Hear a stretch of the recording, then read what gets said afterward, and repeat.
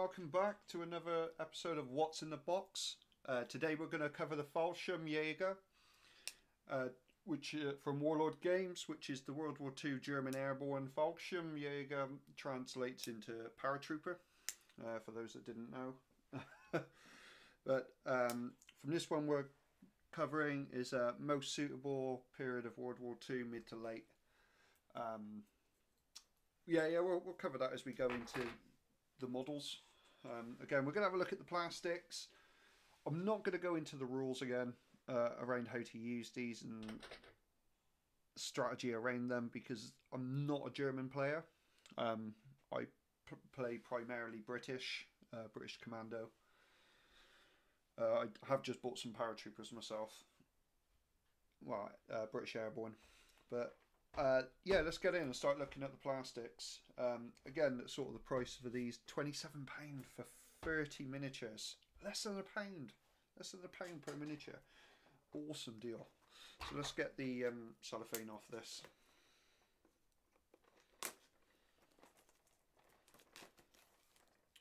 Get the cellophane off so it doesn't reflect off the camera. And once this is off, we'll have a look at the box again. So what the Fallschirmjager has, 30 hard plastic 28mm multi-pose miniatures. Now you usually get like 30 pairs of legs and arms and torsos. Again, the packaging with Warlord, love it. You get sort of like a scenic in the background of them in action, and then on the back, what I always like about any miniatures is that they actually show you what the miniatures are actually going to look like. I think it's really important when you're looking to buy miniatures that the companies actually show you what they're going to look like, especially when they're in sort of boxes that you can't see. We just go through here some of the equipment we have on. Fallschirmjager 42 assault rifle. I've butchered that.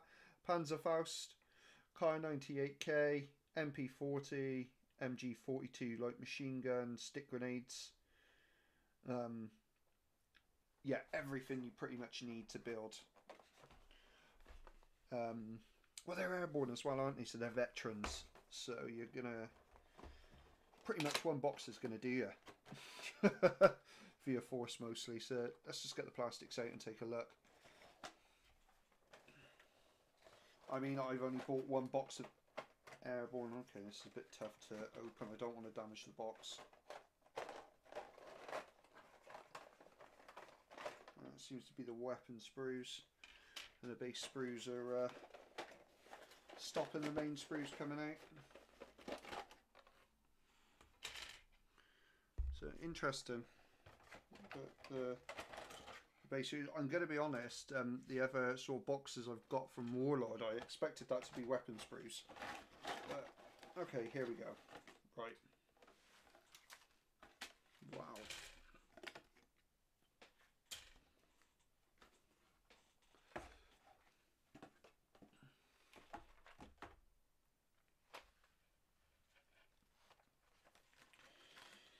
So, first thing we have a look at is the instructions. They kind of tell you what each weapon is, which would be good for someone like me who really doesn't have a clue. They kind of tell me what arms I need and what for what weapons and what suits what body. Some really good sort of descriptions there and how to paint them and how to make them look from, again, at the beginning of the war. Fallschirmjager jump smocks were plain, no camouflage. So again, going through the different ways you can paint them or make them look. Again, I really do like these this like sheet that Warlord put in. They do this for all of their units. Well, all the units I've come across anyway, all their boxes. Kind of tell me what I need to be looking at. Let's have a look at the plastic. Ooh.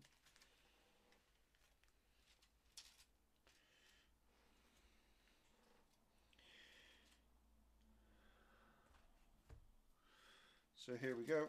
1, 2, 3, 4, 5. So we got 5 of these, and they look the same. Yep, they are literally the same. Five sprues of the same. Let's just start taking a look down them, shall we? Which side should we flip them over? So here we go. Is a Panzerfaust, and then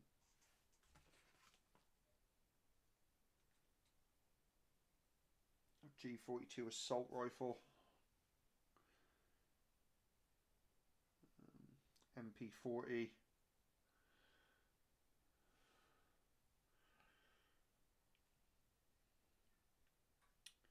and again, sort of they give you all the different heads. So sort of from your caps,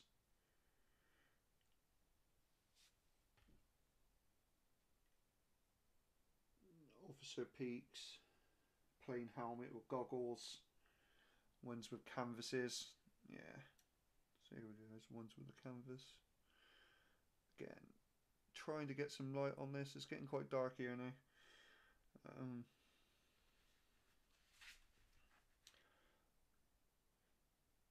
So yeah, with Warlord plastics, again, really good hardy plastics, good wear.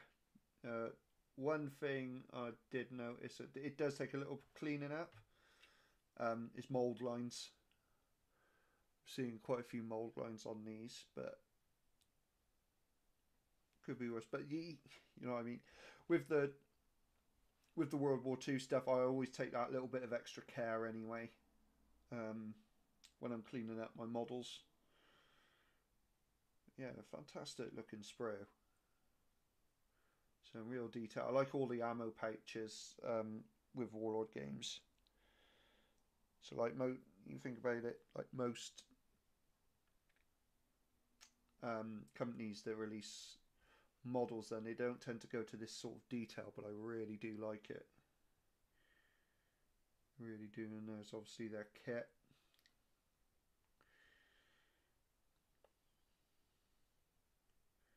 Some multi-pose bodies there. The legs aren't separate now. Which set was it where my legs were separate? I can't remember. But again, we get 5 of these sprues. So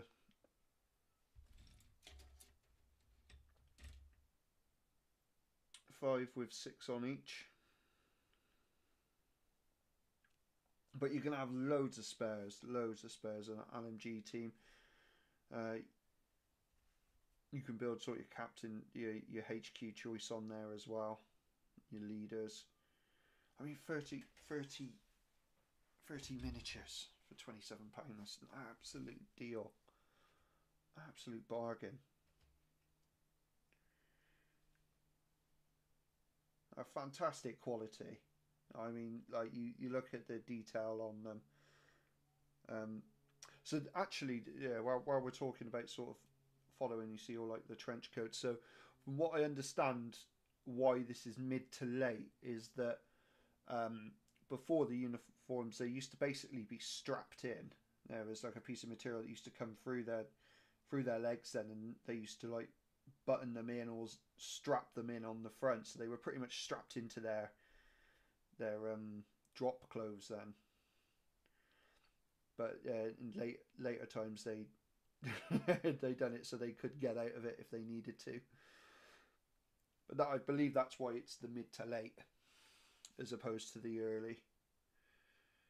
But that's easy enough to do if you wanted to turn them into early. You could quite easily. A bit of green stuff. Yeah, again, fantastic models.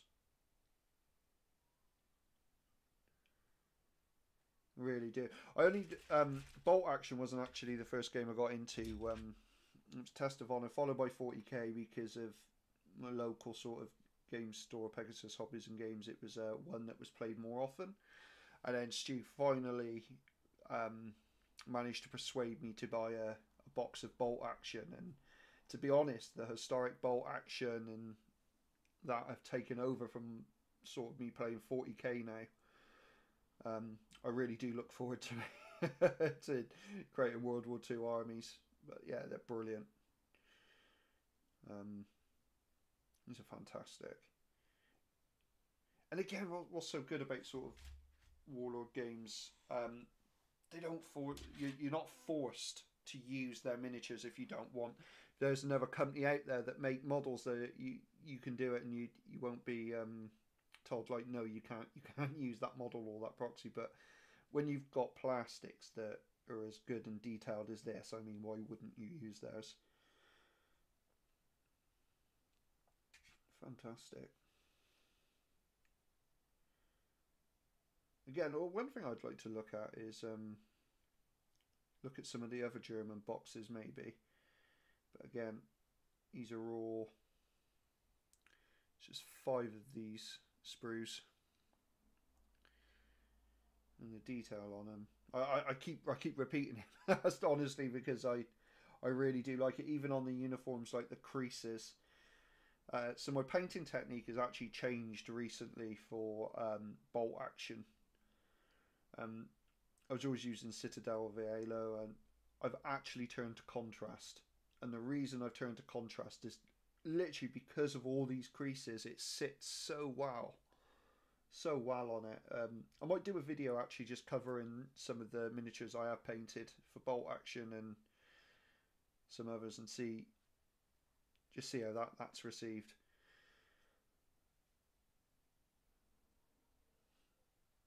Again, a fantastic piece of kit. Really nice piece of kit.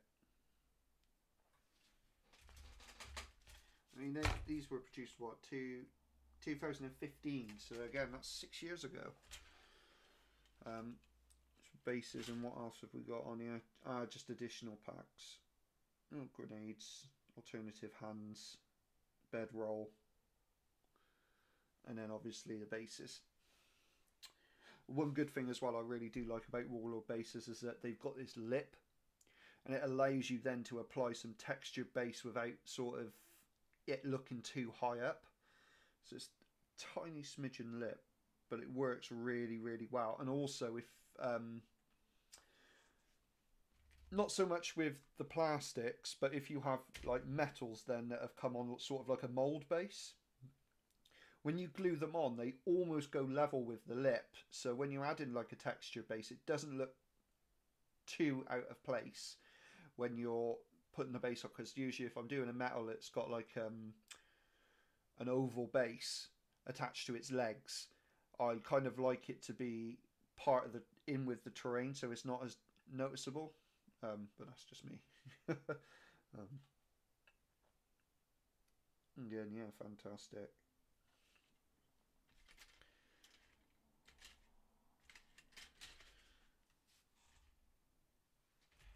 But again, yeah, so that's the Fallschirmjager,